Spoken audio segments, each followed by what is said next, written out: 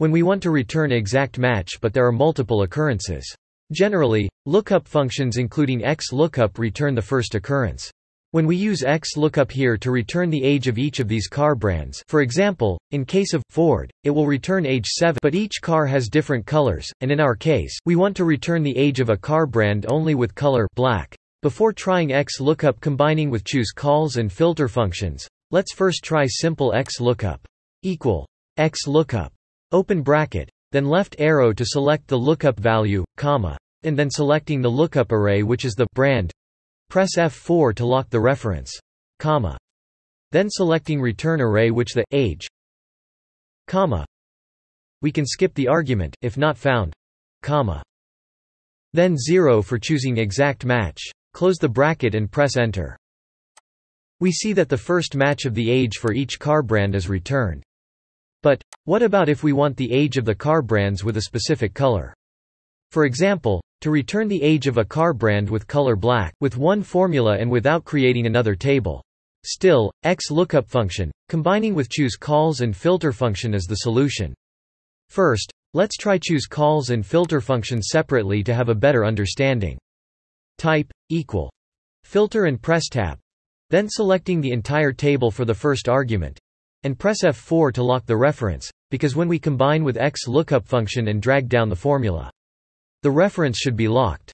Then comma and select the color column and press F4 to lock. Then and click on cell J6 in order to filter the table by color black only, and press F4 to lock. Close the bracket and press enter. Now we are done with filter function to have the table we want. And now we need to choose column 2 for the lookup array argument of XLOOKUP and choose column 5 for return array argument of XLOOKUP.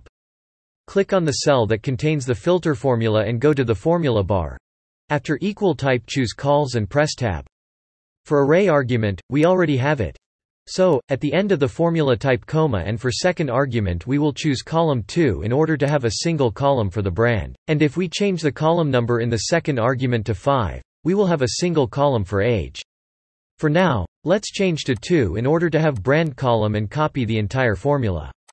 Now, we have both lookup and return array for the XLOOKUP function. Go to cell J8 and type XLOOKUP and press tab.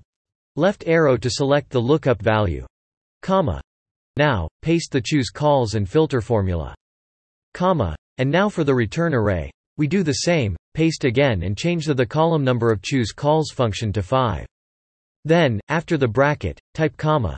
Another comma as we will skip this argument and then 0 for exact match, close the bracket and press enter. Now it is exactly what we wanted to return age of Ford with color black. Thanks for watching and please share the video and subscribe to the channel if you liked the tutorial.